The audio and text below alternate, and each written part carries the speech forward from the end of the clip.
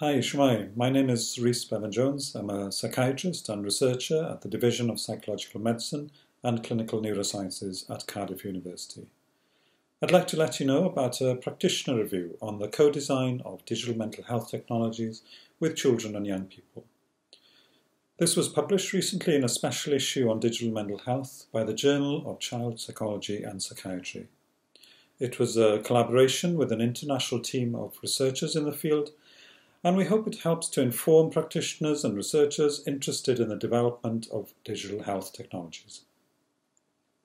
We wrote this because although there's more interest in technologies to help improve the mental health of children and young people, there's concern about the levels of engagement, uptake and adherence.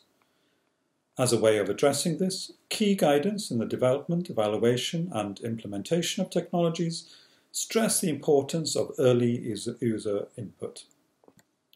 Co-design is a process of active involvement of stakeholders, or collective creativity.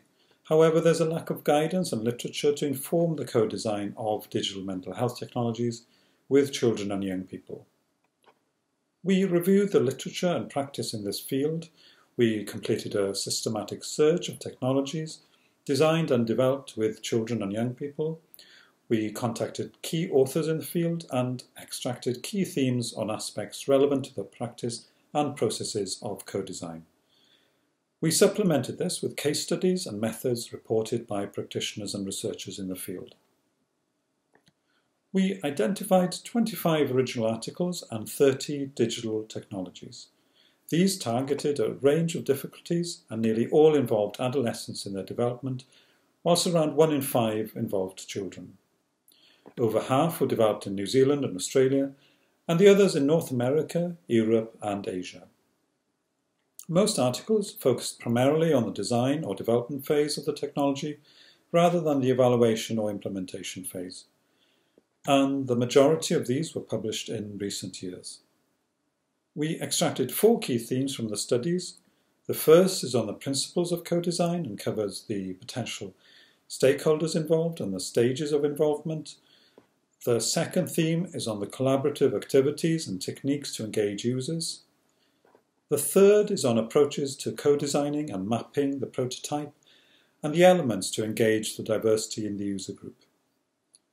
Finally, we explored the challenges of co-design, including gaining the resources required, balancing the input of stakeholders, and the evaluation of the impact of the process. The case studies in the review are based on Sparks and Quest Tywyt developed in New Zealand, and Mood Hub developed in Wales.